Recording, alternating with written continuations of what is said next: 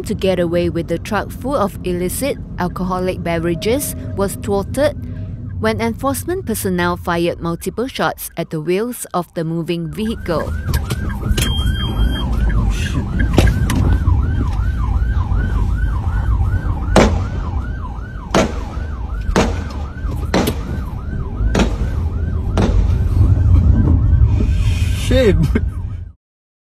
In a statement on Friday, Johor Police Chief Commissioner Datuk Kamaru Zaman Mamat said 3 police patrol units were deployed to tail the lorry after receiving a call for backup from the Customs Department at 1:12 p.m. Thursday.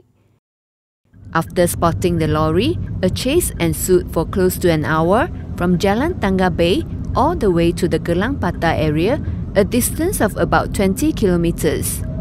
Customs personnel fired a few shots at the lorry's tires to stop it from escaping, but the driver still tried to get away.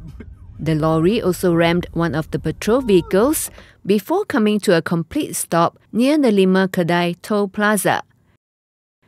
The lorry driver, in his 40s, was arrested on the spot, and police also seized the vehicle filled with contraband liquor. Commissioner Kamaru Zaman said the suspect has a criminal record for crime and drug offences.